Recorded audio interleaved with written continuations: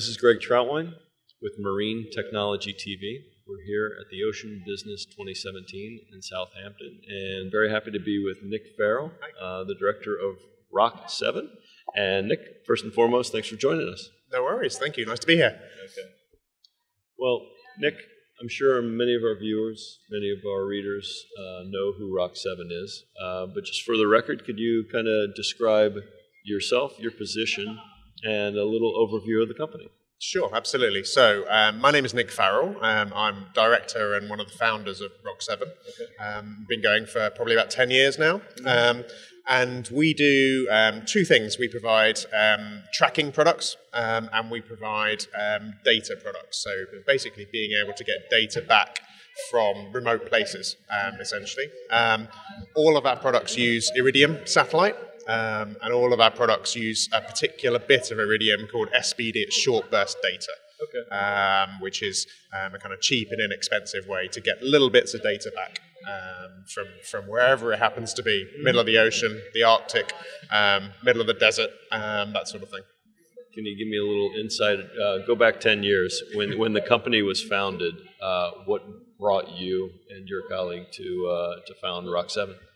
So my colleague was or still is, a sailor. He did lots of long distance races, and we were looking at the expense of getting tracking data back from the boats. At that time, there were relatively few races that had live tracking of the races, and we kind of figured, well, there's a gap here. There's so many yacht races that happen all year round. Why aren't they all tracked? The key reason was cost, and so we set about trying to develop a system and a thing that made it cheaper for people to be able to do that sort of thing.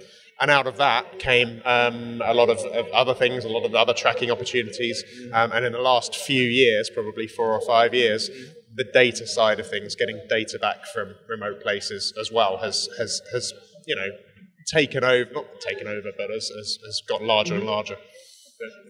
So we understand here at the show you have an updated version of your Rock block. And again, you kind of loosely describe that as a small data technology versus big data.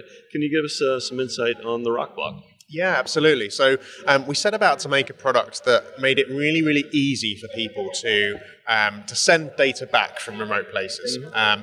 A lot of people so from hobbyists who make underwater vehicles or autonomous boats, for example, through to buoy manufacturers who want to be able to send data back when it's outside a mobile phone coverage. Mm-hmm. But it's typically been quite hard to buy a satellite module and integrate it into that thing really easily. Okay. So this is the latest version. So this is Rock Block 9603. Okay. It's the smallest one you can buy. But essentially everything is on this board that's needed for them to plug it into their system and then be able to send and receive data from anywhere on Earth. So you have the module, connector there, antenna on the other side. Okay. So that's the antenna. There's no need for a massive antenna. Yeah. And as long as this can see the sky, from anywhere on Earth, it will be able to send and receive data. Oh, wow. So, yeah. Amazing. So is that one of the original products of the company? It's kind of the second product, I would say. Tracking came first, and Rock Block came second. And this is the latest incarnation. They've gradually got smaller and smaller. Mm-hmm.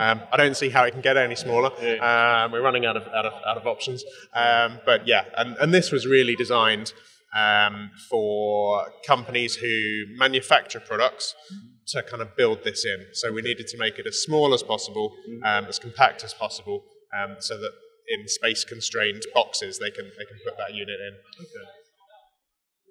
You briefly mentioned a few of the applications, but just to really hone in on that, where am I going to find this product? Where is this product being used globally right now? Okay, so in big applications, so we have lots of buoys, offshore buoys particularly, that have these installed. Wind farms, so a lot of wind farms, wind turbines have them on. It's kind of application where once every hour, once every 30 minutes, they send a kind of check-in message. On buoys, for example, they will send a message saying, I'm here, this is my position. My light is still working on the top. My battery's fully charged. My solar panels are working.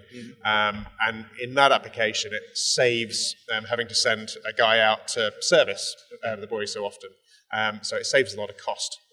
It costs maybe $20 a month to get that kind of status updates back, whereas sending a guy out in a boat once a month is, hugely expensive. So that kind of thing. And then lots of smaller applications, like I said, autonomous boats.